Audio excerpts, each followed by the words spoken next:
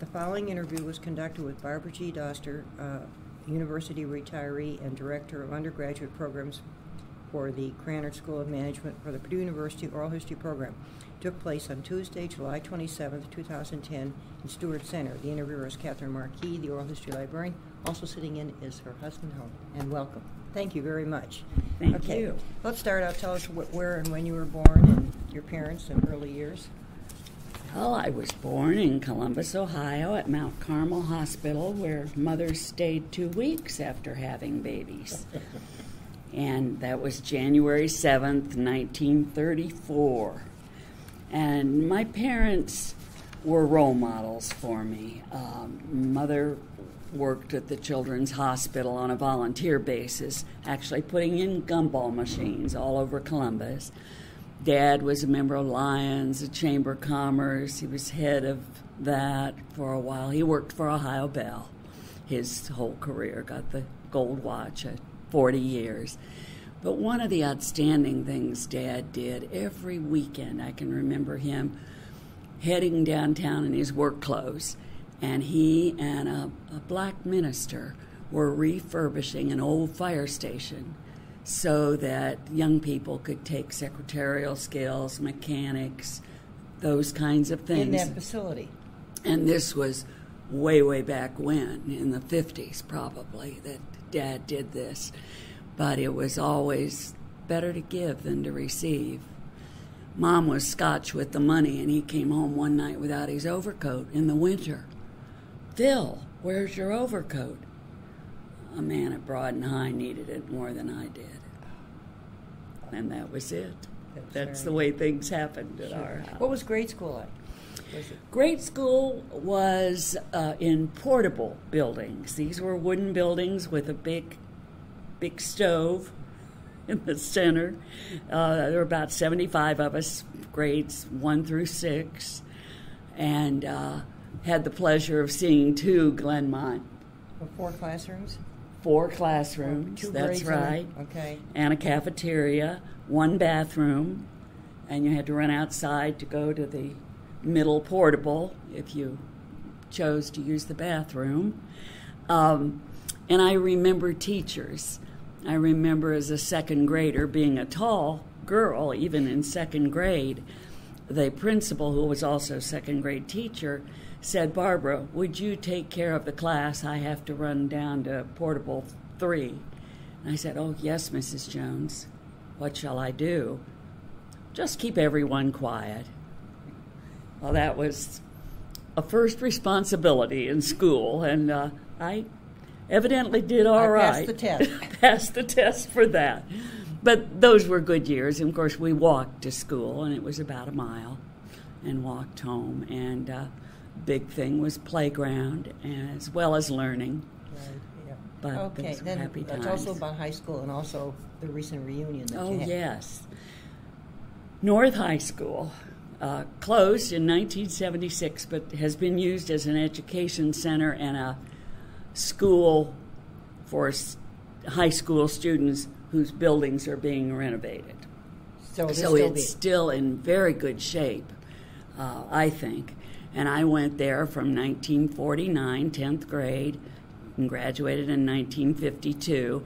And as I had indicated, I was a mid-year student. That meant I started 1B at Glenmont in January because of my birth date, and I graduated in January 1952. And that was different. Our class was smaller than the June class, and I thought until I reread the yearbook that we didn't have as much responsibility, but I read through the things that I'd been involved in. I was on student court and student council and president of Latin Club and president of book club and all kinds of things. And I can remember good times there because we always had athletics, we always had art and music, and those were things that I loved and I participated in. A couple of stories. We were going to do our Miss Brooks, And I just could close my eyes and imagine being Miss Brooks. So I tried out, and I wasn't chosen. Another Barbara was. I was chosen student director. And student director in that day and age meant all the nitty-gritty. You did all the little jobs. Never got on stage, but did all the little jobs. The person behind the scenes. Behind the scenes. So I was all right. Never got on stage until 4th of July, 2010. And I was invited to apply, send in an application for the North High Polar Bear Hall of Fame. And I was selected.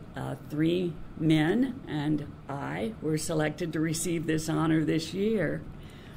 And it was on stage, sat on stage, talked from the microphone on stage, and I told the audience this, and they all clapped. They were with me as I told some stories. Let me just tell a couple.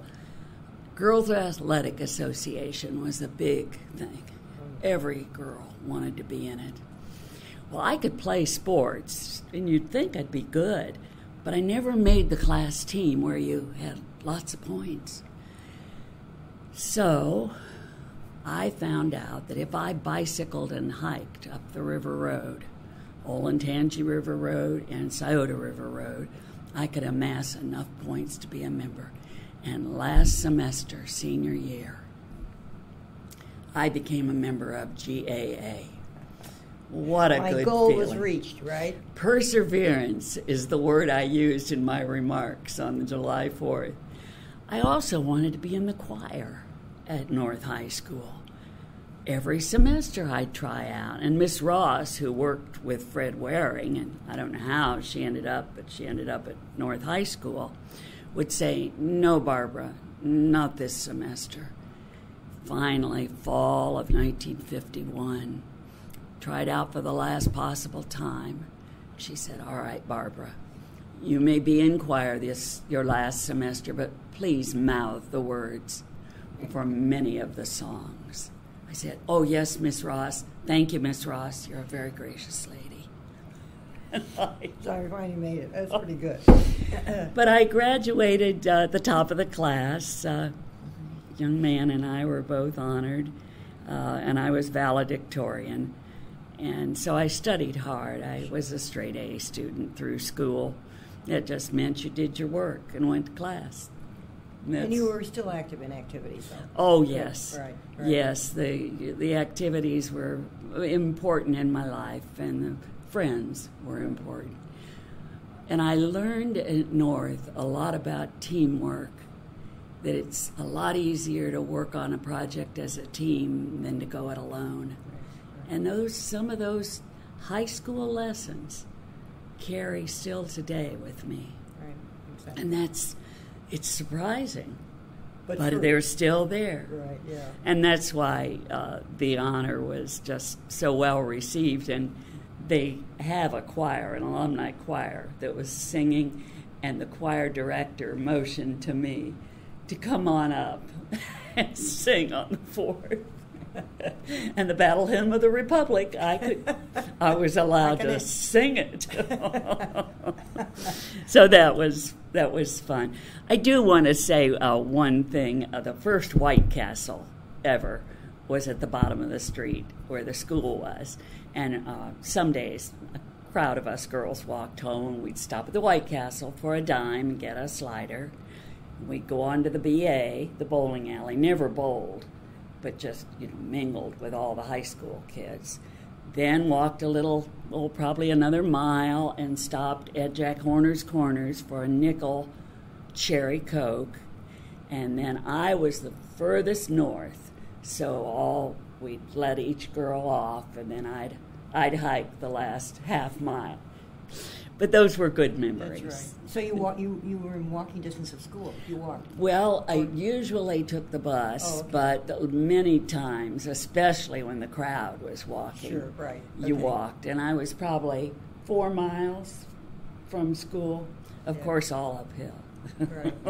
Very good. That's nice. Then tell us about college life. Ohio State. Well, I How was did a you- Columbus girl, and I thought maybe Denison or Ohio Wesleyan would be nice. But Ohio State was $445 a quarter. That meant about $150 for your year of college. I lived at home except for 2 quarters at the sorority. And Dad took me to campus, handed me $1, and that was for my lunch and my supper. So it was the best thing to do. Right. And I'd had a grandmother who'd graduated in 1897 and a father who graduated in 1929. So there were good reasons Right. to choose Ohio State. And I became active. Right away, I was secretary of the Commerce College Council. My degree was in business with an advertising sequence. I was secretary of the sophomore class, which was an all-campus election. And I was in women's self-government, and I was in Panhellenic. And then we had 3 honoraries. They were women's honoraries and men's honoraries back in 52 to 56. Mears was the sophomore women's honorary, Chimes the junior women's honorary, and Mortarboard was the senior women's honorary. And I was fortunate enough to be selected to each one of those in those years. But my main focus was student government. I started out as a freshman, where you used to make copies by having someone turn the wheel. Ah, yes. So I turned the wheel for many, many hours and was elected secretary when I was a sophomore. No, sophomore secretary, and then secretary. There were 10 sophomore secretaries. Then I was elected secretary my junior year. And spring of my junior year, I was elected president of Student Senate.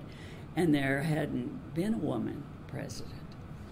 So here I was, breaking the glass ceiling back then. Wonderful. And that was just a wonderful experience because, again, I had a team.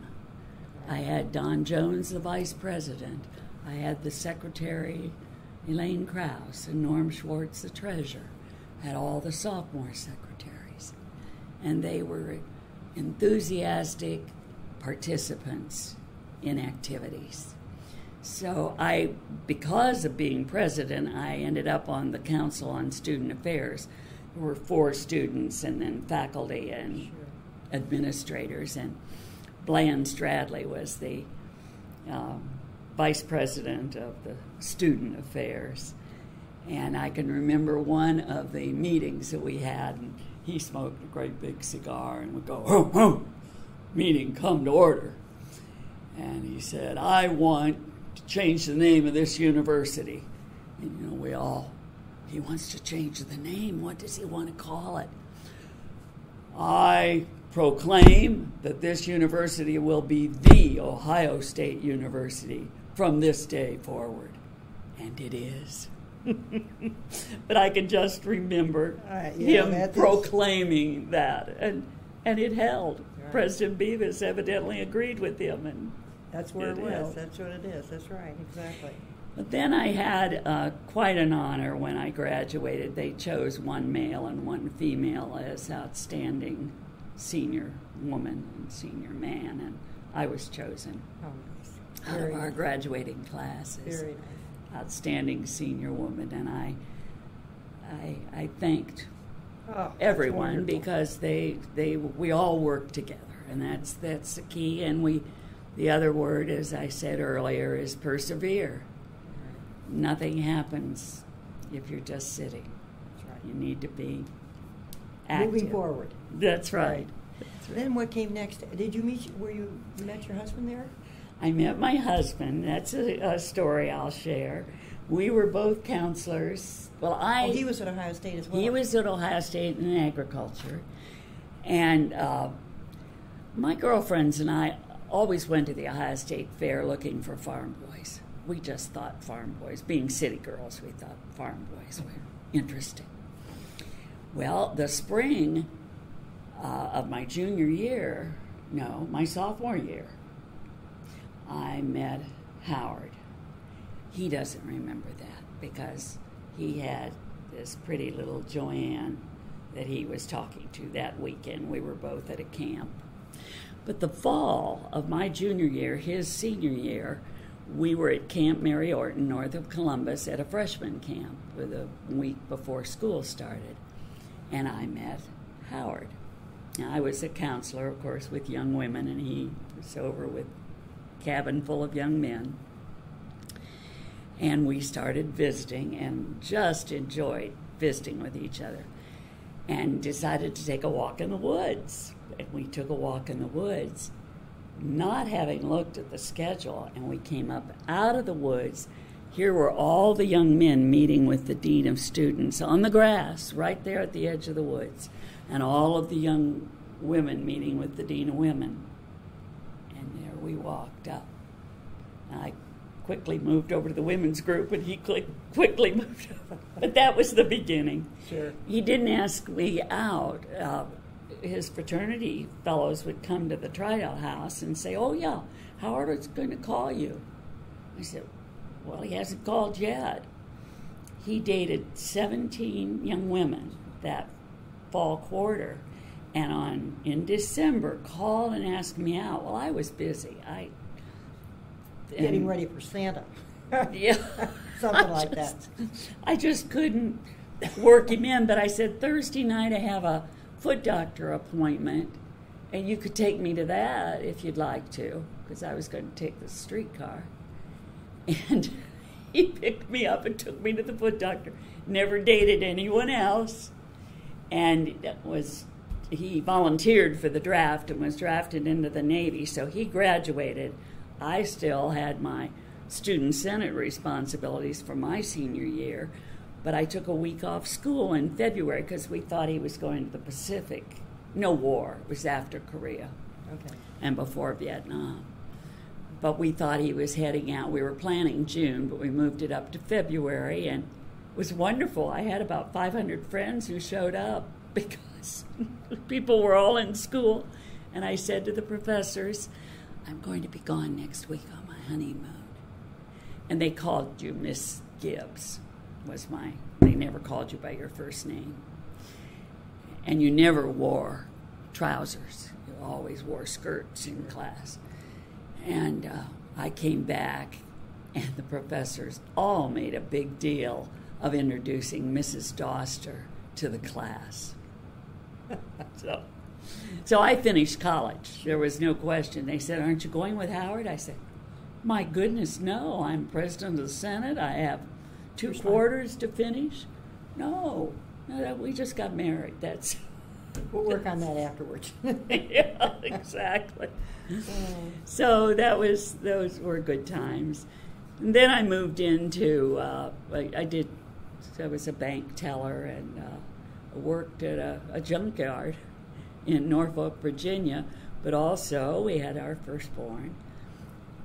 And I don't know whether this is appropriate or not, but I had said to Howard before we were married, I was sorry I couldn't have children. And if he wanted out of the contract, that was fine with me. And by the time we had our 4th one, he said, "Barbara, what about this not having children?" Could we talk about that? Right? But we had David in Norfolk, Virginia, and David's 53 now, and Dan came along, and he'll be 52 in December, and Susan's 47, and youngest Ann is 45, and we have 8 grandchildren. Wonderful. And they all have wonderful loved ones that we care about as well. Do they live close to where you are? Ann, the youngest, with her 2 boys, 12 and 14, and her husband Travis are down the road from us in Ohio. Daughter Ann is an artist, and she's in our home here. And she just completed a portrait of me that's hanging in the Barbara G. Doster undergraduate conference room in Cranard. pretty and fun it's to go just, and see I want to that. go over and see it Right. today. But raising 4 children included all the things that mothers do. I just seemed to join everything. I had a nursery school at the church down when we lived down at the farm in Harveysburg, and I was president of athletic boosters, president of PTA, a church deacon, a Sunday school teacher, a Cub Scout leader, a Girl Scout leader, athletic boosters president, music boosters, 4-H fair board, and of course homeroom mom. And the thing that we encouraged, of course, with our children was education, and their spouses and loved ones, and our children have 17 college degrees. So they all have master's degrees. Very good. Let's talk a little bit about Purdue, how in the Cranard, how that came about, and how you... Howard finished his PhD. I always teased him. It took him 17 years to get out of college. He did other things, like earning a living for the 4 children family, right. and myself. But we, after he finished his PhD in the fall... He stayed down at Ohio State? Is that where you At were? Ohio State. Okay, okay. So you were living in the Columbus area? Living Okay. in Columbus. And let's see, that was in fall of '67 that you interviewed for the job after PhD, because he knew he would be finished with it that fall quarter. And interviewed at Washington State University out at Pullman, Washington, and Purdue University, West Lafayette, Indiana, and said yes to Purdue. And he came out several times in that summer before we moved in January 1st, 1968, and he'd hunt for houses and never could quite find a house that he thought I'd approve of. But he finally found one on Maryland Avenue, and my mother and I jumped in the car to come over and check it out. And there were only 3 bedrooms, and we had 4 children. And just, no, that's not right. We just vetoed it. So we moved into a rental property up on Windsor, and I started house hunting. The 2 boys were in school, 2 little girls in the back seat. I found a house in March out on 7 acres, and it was a wonderful place for children out in the county off Morehouse Road. The children raised 5 acres of strawberries, and that taught them business skills, organizing a business, managing the money, managing their friends who were their employees. Some of them had to be let go, so they very good experience. Learned you didn't play in the berries. Right. But we came, and Howard was in extension, and we had a satisfying time. The children all showed hogs in the 4-H county fair here in Tippecanoe County. Grandfather and grandmother would bring 20 hogs in May from Ohio, and they would, first night that we had the first load of hogs, Howard came home from the office, and the children were all sitting at the supper table, and he said, "Have you fed and watered the hogs?" "No, we haven't fed and watered the hogs." "You don't eat your own supper until you've fed and watered the hogs." And those got out. Never had to be told again. Never told again. So it stuck. Right. So that was a good.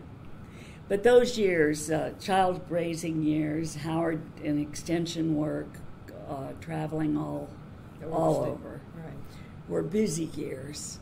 I was supportive of the children. I did have a part-time job working for a professor in ag econ, which was going out to farmers and getting questionnaires filled out. And I think that's the only part-time for pay work that I did. The other was volunteer right. work, and it was... All right. Well, tell us a little about the Cranard, how that would entail. That was a fun story, I think. I had been taking art classes. In fact, I have 60 credit hours of art from Purdue because I love art. Don't practice very much, but I love it. And I was really looking for something to do outside of the home because at this point we had the daughters 13 and 15 in junior high and high school, the boys in college. So I wasn't needed to be at the door right. every night as they came off the school bus. So I was trying to figure out what's next. Well, Howard came home from work one day and said, "There's a job for you at Cranard. They have posted academic advisor for the School of Management." And of course, management and Ag Econ share the Cranard building. So he had seen this. He said, "Apply." I said, "Oh, I don't have any qualifications. I've just done mother things, activity things before that in college and high school." Well, he went down to Mary Welch and said, "Don't make a hiring decision till you've met my wife." I was so embarrassed. I can't face her. "Oh, Howard, I can't. I just can't go in and face Mary." Well, I did. I called, made an appointment, and went in, and of course heard about academic advising. Met with Dick Walbaum and Bob Dillingham, who were all the professionals there, as well as other advisors. And Dick Walbaum said, because it was a part-time job, it wasn't even full-time, he said, "Now, Barbara, you do know that there's no career ladder here. It's academic advisor." I said, "Oh, that's fine, Dick. I'd pay you to let me work here." This modest sum that I was getting anyway. Right. And it was 1977, and I was accepted as the academic advisor and worked part-time for 3 years, then full-time, and had 3 wonderful faculty members who oversaw the undergraduate area. Chuck Lawrence, he was just tremendous, he's an accountant, was an accountant and very organized, and I liked that. Then Glenn Hickle, and he was an economics professor, and I always called him a Renaissance man. He would come in the office when there were issues, faculty wanted us to do something, sure. And we were there at the pleasure of the faculty. Right. And Glenn would come in, close my office door, and say, "Barbara, we need to discuss."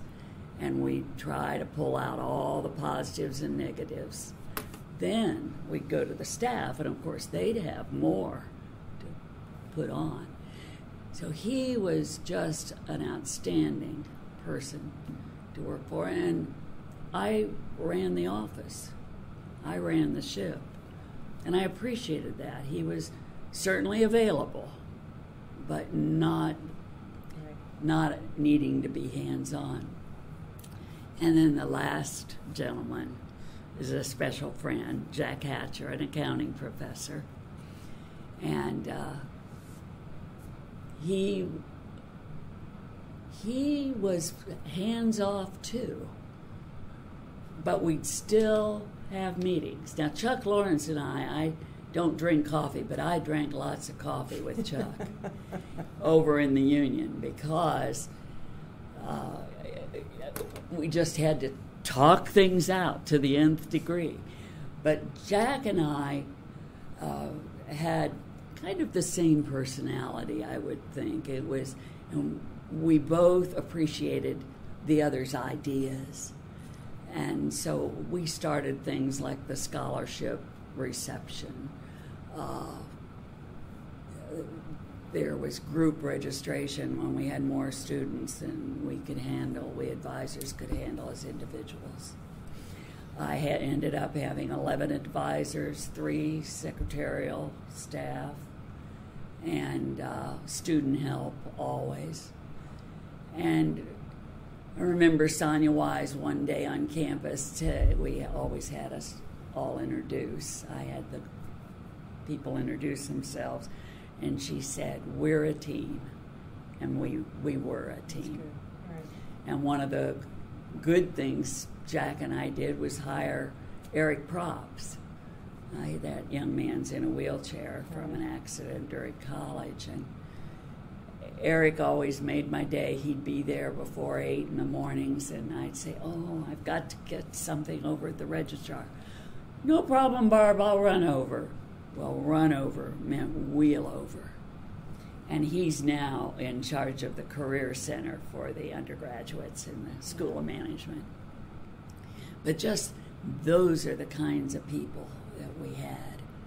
And I only had one not so fun thing.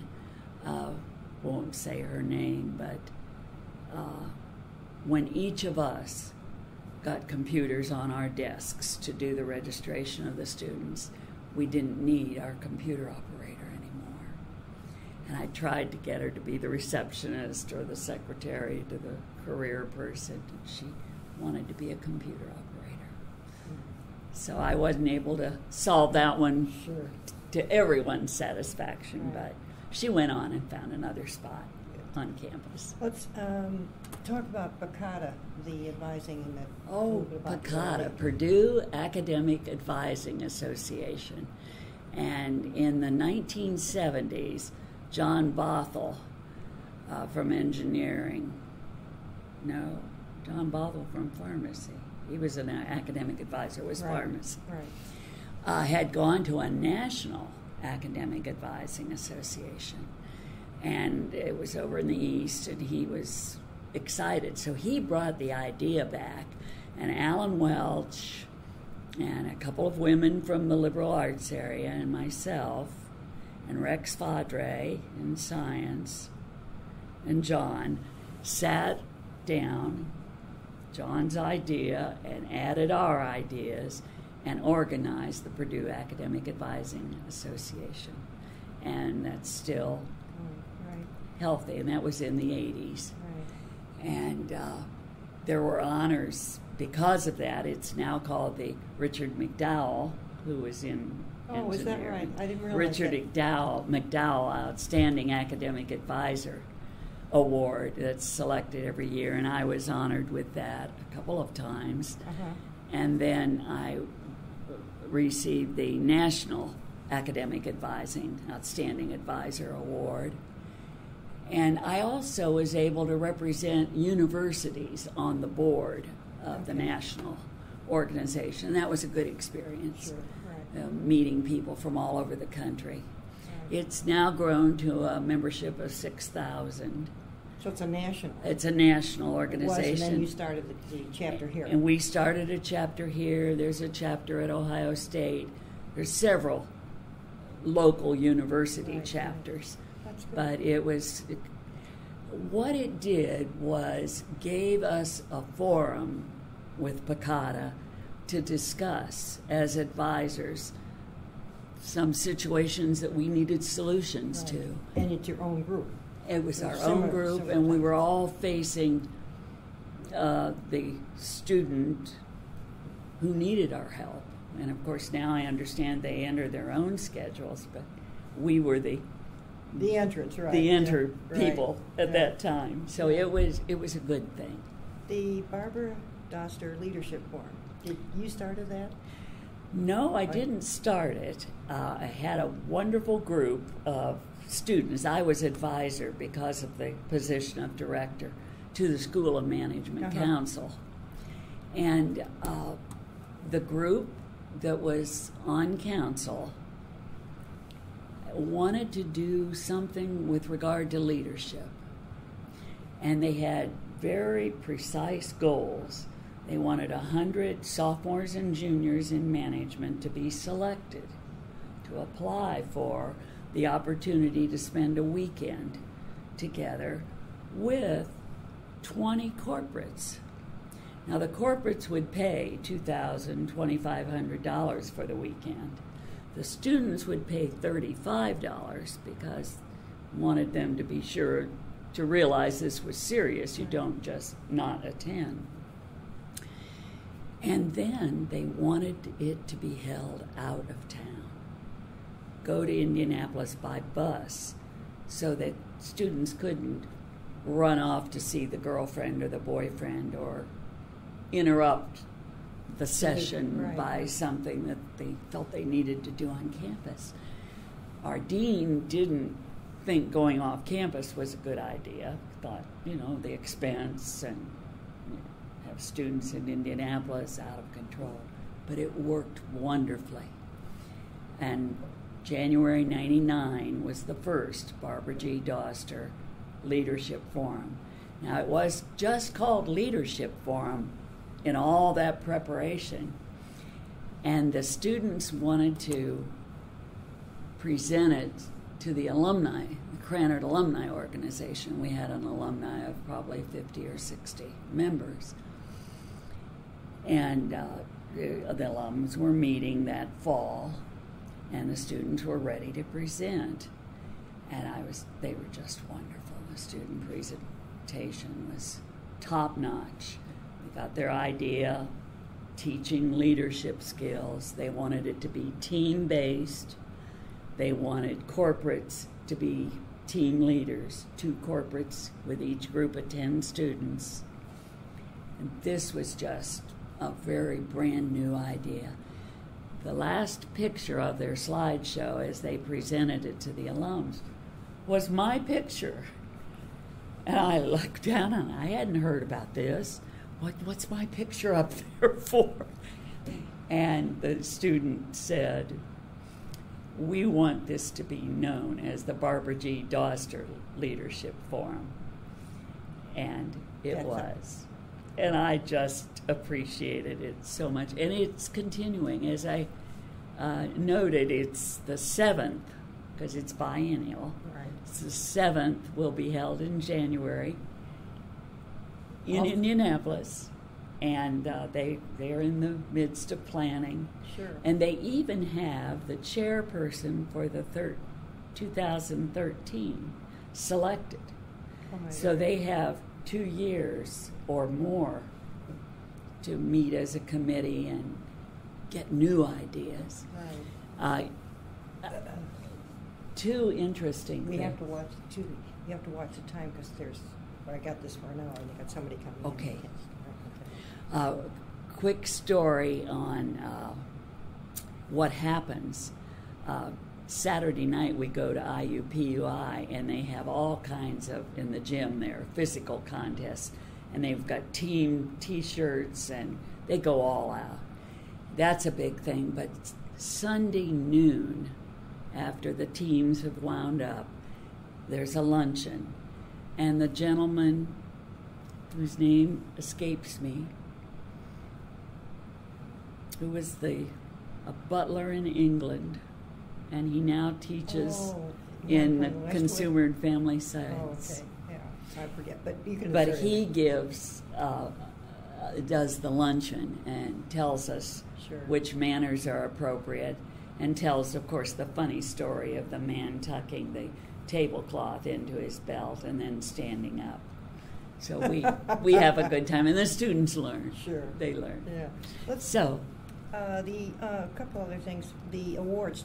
You mentioned some of the awards, but the one I wanted to ask you about was the Special Boilermaker. That was a nice Purdue thing. And you mentioned in the text we've got the other awards that you've got. Yes. Yeah. And the Special Boilermaker was a surprise. Glenn Hickel nominated me. And it was special because there you are at a football game. Right down there. I saw it as a service award, and I received the Krannert Alumni Service Award as I retired. Trying to do the right things at the right time. And I can't remember a day I was not excited to go to the basement of He's got a Craner. note for you. That it was just, students are energizing. Anyone who gets the privilege of working at a university, no matter what the position, the students energize That's right, you. exactly. And it was just, you remember so many funny things. The young man transferred in 31 credit hours from AP tests and things he'd done before college. So he became a sophomore instead of a freshman. And he looked at his dad and he said, Are you going to give me that money that you saved? And his dad said, no way. Congratulations on your 31 credits. Oh, one final thing that was established, and it's been about 20 years now, is the Barbara G. Doster Positive Attitude Award. And this spring of 2010, 14 awards were given for the positive attitude, and the students received $500. It's our sons and daughters, particularly our sons, gave money to establish this along with the School of Management Council back 20 years ago. Very nice. And the thing that I appreciated, and this was the students' idea, of course, was positive attitude. They recognized that I had a positive attitude about them. And rather than honor the president of this or the great athlete of that, just a normal student who in class was positive or got the team together, had some positive words to say to his neighbor that helped that neighbor understand that class. So Good. I wanted to be sure and mention that. How about an outstanding event? You've got one of those? The Leadership Okay, Forum that's great. is the outstanding event. And you go every year? Every year, and I'm asked to make the opening speech, and I didn't. The first year I went, I didn't know I was going to be doing that, so I thought quickly and stood up. I can do it, right? I can do it. How about your Purdue tradition? Any tradition that you have that you'd like to share with us? Well, there's so much at Purdue. I like the way Purdue honors its students. In course, so many ways. Yeah, Right. not only grade-wise, Right. but for other things And they this do. is a good example of that positive, that award. That's very nice. And you make Yes. it impact. It means a lot. And it does a lot for the individual. Yes, and it's nice then to receive the notes from the students right, exactly, who right. thank me afterwards. Now, the final thing is retirement activities. What are you people doing? Well, it seems like our days just go by much too They quickly. they all say that, don't they? I'm on the Mortarboard Alumni Council at Ohio State. Oh, are you? And Okay. I've been secretary. This is my 4th year. I That think keeps you maybe busy. I think maybe you pass that on after a while. And I do things like the Historical Society in Harveysburg, and I'm on the Warren County Arts Council. We just had our arts festival in the end of June. And I'm a PEO, and I haven't connected with the Purdue group yet in Dayton, but we're on their list, and so we get their emails. That's great. And they're very enthusiastic, so That's I good. I like that about Purdue. Right. I know it was said about Ohio State, but it's true also of Purdue. Right. You go to a university like this, and there are 400,000 or 500,000 alums, Right, exactly. and that's a plus. I'm going to let you, something that I forgot to ask, or I'll let you make some comments, or your husband has anything special. We're going to get him sometime, but anything in closing that you thought that I might have missed? Would you like to share? I think you've done just a wonderful job. There was something at the end of my remarks Okay, that's good. that, You'd like to share with us? yes. Professionally, after child raising, I used the skills I'd practiced beginning at North to become an advisor, director of undergrad programs in the School of Management, establishing the Academic Advising Association at Purdue, and my students organized and continue to sponsor the Leadership Forum and the Positive Attitude Award. And lastly, this sentence, self-worth is learned, and it underlies my actions. And I've learned it through these 76 years that I've been on this earth. And today I am still part of several things. One I'm most proud of is my friend Jim Coronas has started Operation Buckeye. 5 years ago, they sent 94 boxes to the troops in Afghanistan and Iraq. They're up to 15,000, and we're fortunate enough to contribute, and I want to get up there and take the grandchildren to pack boxes so they know what it's like. That's great. It's an amazing thing. That's They're great. starting an Ohio State chapter.